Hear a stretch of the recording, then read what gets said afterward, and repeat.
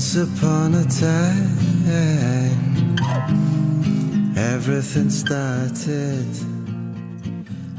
We are in Boston, Massachusetts, aren't Correct. we now? You've been through a breakup, or two. Correct. 2. So you logged on to the site last year. Tell me a little bit about that and why you did. It was my first boyfriend, my first long-term boyfriend, my first true love. I really felt like, I know I'm young, but I really felt like it could have been the one. When it didn't work out, I was devastated. Absolutely devastated. And I never felt these feelings before, and I didn't know what to do with them, these feelings, and all these emotions, and where do they belong, and why was I feeling this way. It was actually kind of interesting. So I guess I wanted to learn more about myself, I guess kind of what was causing these feelings. I do have a good support system. I'm lucky enough and very fortunate enough to have a good support system with my family and friends, but they're not always available, and it's tiring on them. And so when you're online, you have access 24 hours a day, whenever you want, and it's also nice to have a little bit of anonymity.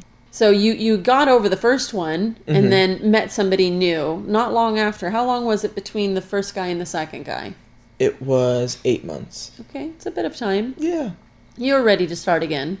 I felt I was ready. In retrospect, maybe I wasn't as ready as I would have liked to have been.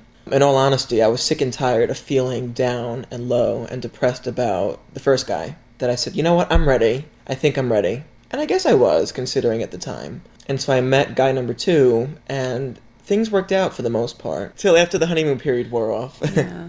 And what happened? How did it kind of come to an end? Well, I think once the honeymoon period wore off and we started to see each other for who we really were, I think we both started to not like each other as people. And that may sound a little harsh, but I think we both kind of realized that we're both good people, but we may not be a good fit. And I know I was in denial about it, and I kept on thinking, well, the longer I hold on, the longer I'm in it, maybe things can change. Because with this guy, it was a pretty secure relationship where we were able to talk about whatever was on our minds. We were both also too sensitive, and that ended up being the demise. I realized I don't want to throw people away just because they have baggage. Because I know I have baggage, and so did he, and we all have our insecurities. But at what point do you draw that line, between wanting to be supportive and empathetic for your partner, your significant other, and being true to yourself, and without being too draining on yourself, to the point where you're miserable. So I stuck it out, and he did as well, and I think we both realized that it just wasn't a good fit. If I could be honest, right now, I don't know, and I'm struggling between, do I miss him, or do I miss the comfort of a relationship? What I do know is that I love being in a relationship, and I thought I loved being with him. So the answer right now is definitely no contact. I can't stress that enough, because I know myself, I know how I get with, will he call? What should I say? What should I not say? What should I do? Should I email him? Should I send him flowers? And I drive myself crazy. And so the answer to that is no contact.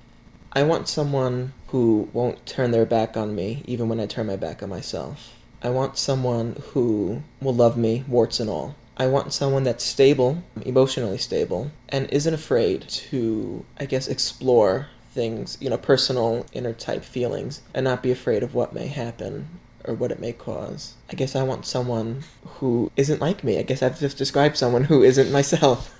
Opposites attract. Right. I want someone who's witty, someone who makes me laugh, someone who I find attractive. Doesn't have to be drop dead gorgeous, but something. What's been the good stuff that's happened since the breakups? What comes to mind first is that I knew that if I could go through this, if I could survive a heartbreak, then I can survive anything. Because I've been fortunate enough in my life to never have had a lot of tragedy and misfortune. So this was really my first big loss. I almost wanted there to be a magic pill to take the pain away. But then, I realized if I hadn't have gone through it, I think it made me a more empathetic and sympathetic person to, be able to talk to my peers about it. And whenever they have a problem, I can relate now.